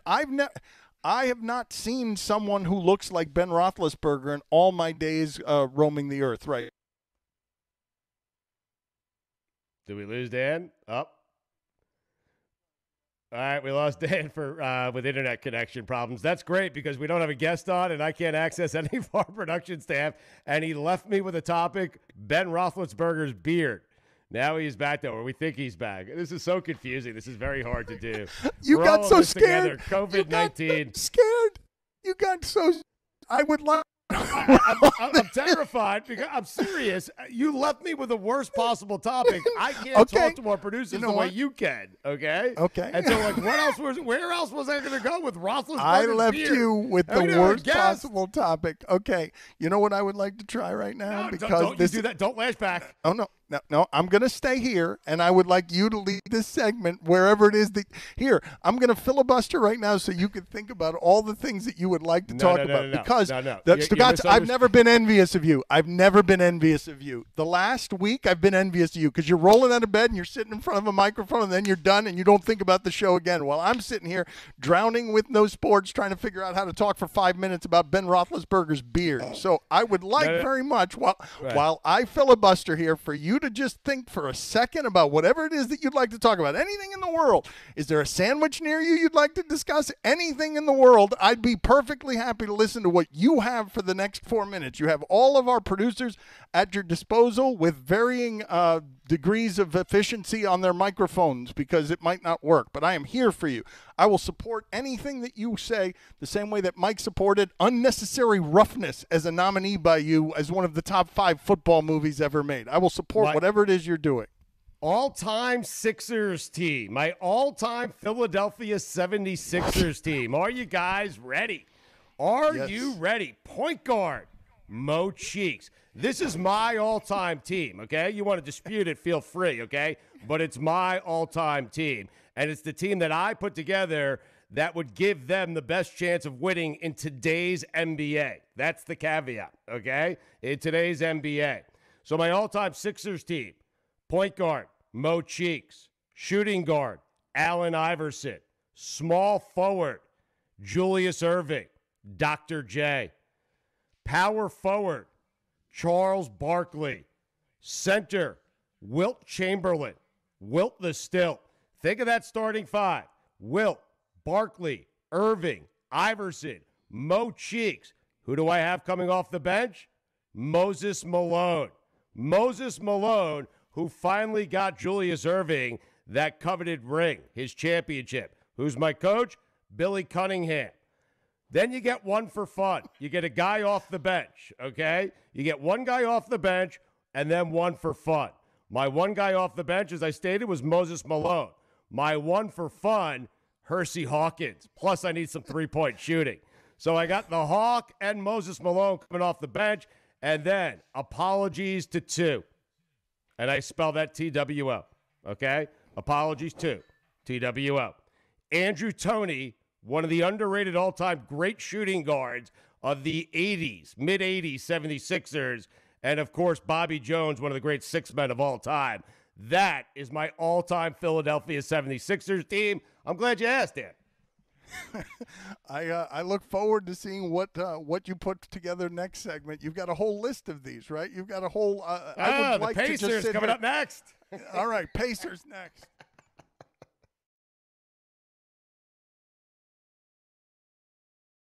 Challenge just sounds contentious. Let's call it a politely disagree. Ooh, how about this? An oopsie. There you go. All right, put it on the poll at Le Batard Show. Should a challenge be called an oopsie to placate the referee's ego? An oopsie flag. Stugotz. Or the red flag, the challenge flag, should not be called a challenge flag, or the flag should say on it, love you butt. Red is also an aggressive color. Very, very aggressive. Maybe pink. We should actually, we should have them throw daisies and call them whoopsie daisies. Oh, yeah. That's a good idea. Whoopsie daisy. Yes. This is the Dan Le Batard Show with the Stugotz on ESPN Radio.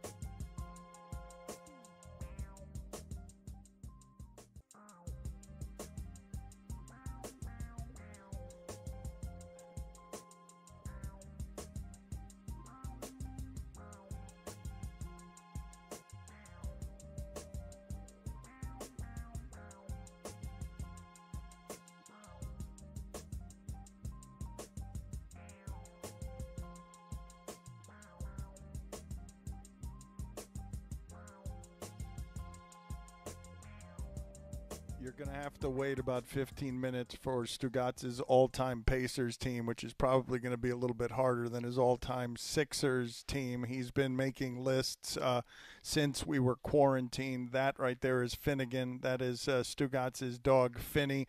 Mike Leach, we've been trying to reach him, and I'd like to talk to him every single day for as long as he'll have us or until time runs out. So Mike Leach is the Mississippi State football coach. And how are you hanging in there, Coach? What's going on? Are you quarantined? Or you like to go on long walks? You like to rollerblade as well. Are you locked up in your house or are you getting outside? No, I get outside some. I'm in Key West, and because we send everybody home, so and this is the only house I own right now. So, but I'm going to buy one in Starkville, and then, So I'm pretty. It's we're not real extreme here, but there's no restaurants open other than takeout, and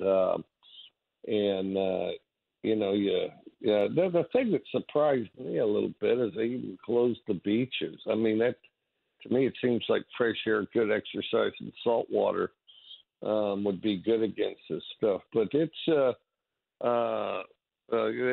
very quiet down here right now.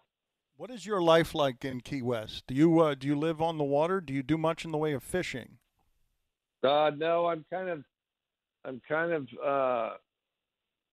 about 4 blocks from Old Town, 4 blocks from the Gulf, and just got a bungalow that's sort of in the middle of a block that's in the middle of those kind of older Victorian-looking houses. And no, it's good. It's quiet and it's quiet, small but private. And you read, you do your phone calls. That's what you find. You talk about. You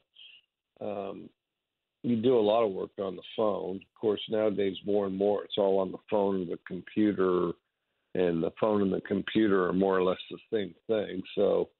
But I'll tell you this, as far as decompressing, collecting your thoughts, kind of visualizing and formulating, what's next, and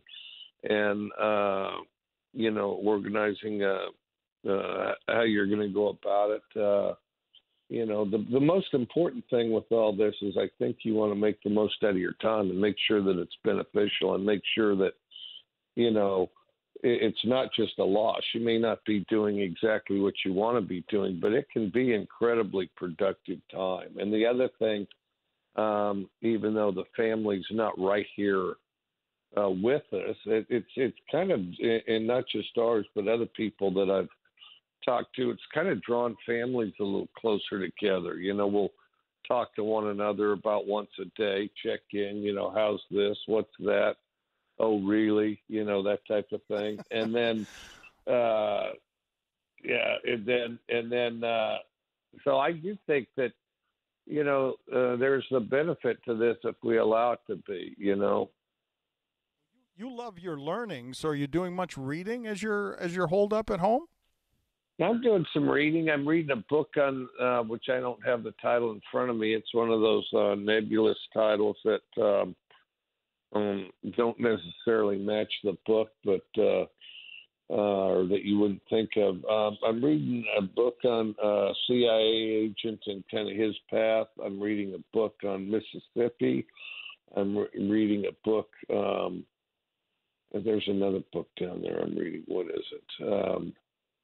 Come and Go from the book. I got kind of a Hemingway book of a collection of stories and people's recollections.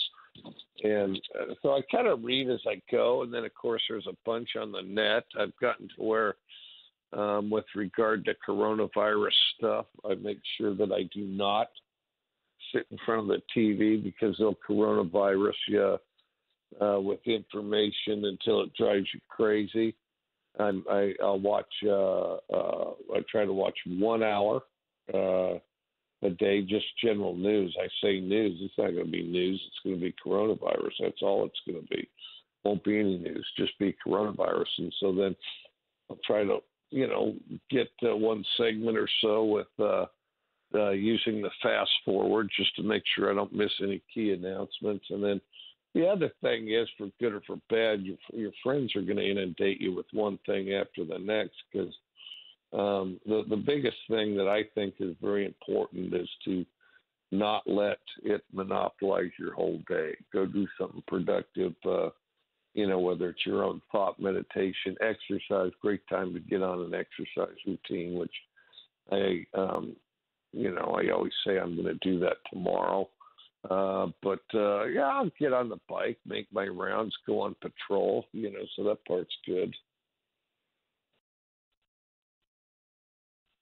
You just saddle up and ride around and, just do a loop, do a lap, and, make it your business to see what's going on out there, So that's what I tell my wife. I'm Sharon, saddle up. We're going on patrol. And, so then she has her gear and saddles up and off we go,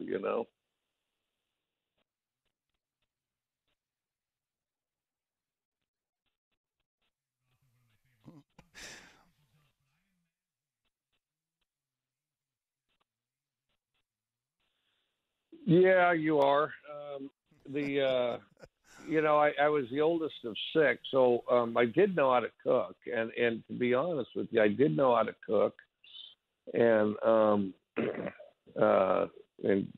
cooked meals not just for myself but my brothers and sisters. Some growing up, and so when I got to college, I did already know how to cook. As far as the cook stuff, I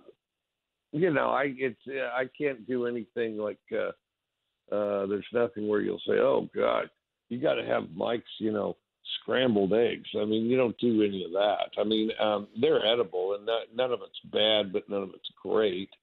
I actually taught my wife to cook, who now has developed into a really good cook.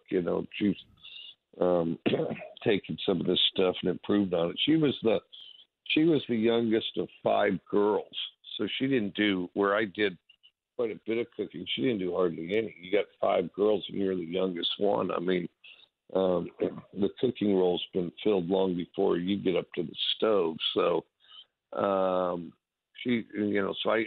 I basically taught her to cook, and then it didn't take her long to take over altogether. And then I have thought about there's a guy, a booster, a Mississippi State booster, who's a great cook, does all kinds of the Cajun stuff, gumbo, all that stuff, and he's threatening to teach me to cook, so I probably ought to take him up on that, if I get a chance. Has America made 5 good football movies, Mike? Probably not. Football movies are the hardest ones to make. They're definitely the hardest to make. Football movies are the hardest to make. And by far the most challenging. Doesn't diminish the game at all. Doesn't diminish what it takes to play it by any stretch of the imagination. If anything, it illustrates it. The best movies are for sport movies and baseball movies and boxing movies. What would you say is the best football movie ever made? I think Friday Night Lights. Peter Berg's Friday Night Lights, I think is. Managed to carry the story, and the hardest part of all is to identify the people who's doing what, because, just seeing a number, you can't see faces, there's helmets on. The football movies are fine up until you get to where there's the action on the field. That's where it gets lost. That's where it gets unclear. That's where, it's hard to show the emotions and things like that. I think that's the best one. And then, what's the old one? The Notre Dame one. That's a good one. That's definitely a good one. But football movies are difficult.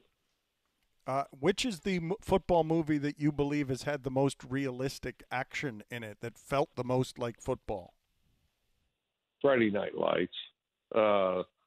The other one that I thought was good on the sideline, although I didn't like it as much as a movie, and I think Al Pacino is just a tremendous actor. He was the head coach in it. But I thought he was very miscast. I'm actually watching a thing with him in it right now, which is pretty good. He does a good job in it, called Hunters. And but I just didn't see him as a football coach, but I thought any given Sunday there's a scene or two with regard to the intensity of the sideline, the organized confusion, the bright colors and the explosion of the noise and color at the same time on the sideline, that I thought really was a really good illustration of what a football sideline and just the game intensity and trying to sort it out was like. I thought Jim Brown did a really good job as a coach, which was, you say he's got experience, but it's been so many decades. So I thought he was really quite impressive. I thought, of course, Al, did a great job, except I thought it was just miscast. I thought he should be like the owner or something like that. Mike, And we're going to then- call you. We're going to call you again tomorrow. Okay. I want to continue this conversation. If you're on your patrol bike, that's fine. We'll just pick up your phone. Okay. Okay. All right, sounds good. Yeah, call me tomorrow. What, 12:30? Sure. 12:30 is when we'll call you. All right. All right, cool. See you.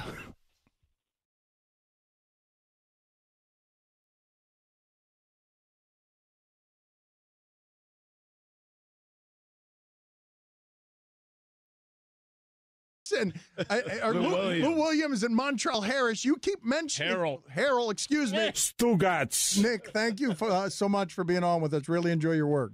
Thanks for having me. Have a great day. This is the Dan Le Batard Show with the Stugotz on ESPN Radio.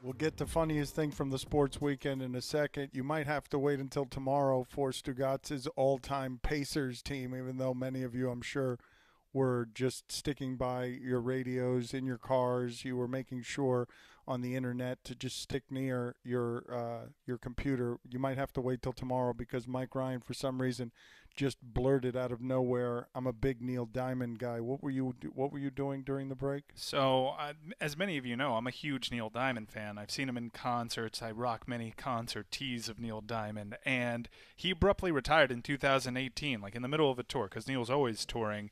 In 2018, he was diagnosed with Parkinson's, and he just said, "I don't want anybody to see me like this," so he shut it down. And it's been 2 years since we last saw Neil Diamond, but he took to his Twitter account to perform Sweet Caroline. He reworked the lyrics to say, hands, washing hands, reaching out, not touching me, I won't touch you. So it was good to actually just see Neil Diamond. Forget what you think of Sweet Caroline, the song. I know a lot of people find it annoying, but it was great to just see Neil Diamond with a guitar in his hand out there entertaining and putting out a good message. Guillermo, put it on the poll, please. Sweet Caroline, you love it or annoying song? Let's do funniest thing from the sports weekend. I don't think we have our imaging in Bristol. Mike, you want to take your shot at just recreating the imaging, or should we just go into it? No. Hey, people, time to figure out what made you laugh this weekend. Ha, ha, ha. Chris, what was the funniest thing from the sports weekend? Oh, I'm sorry. Go ahead.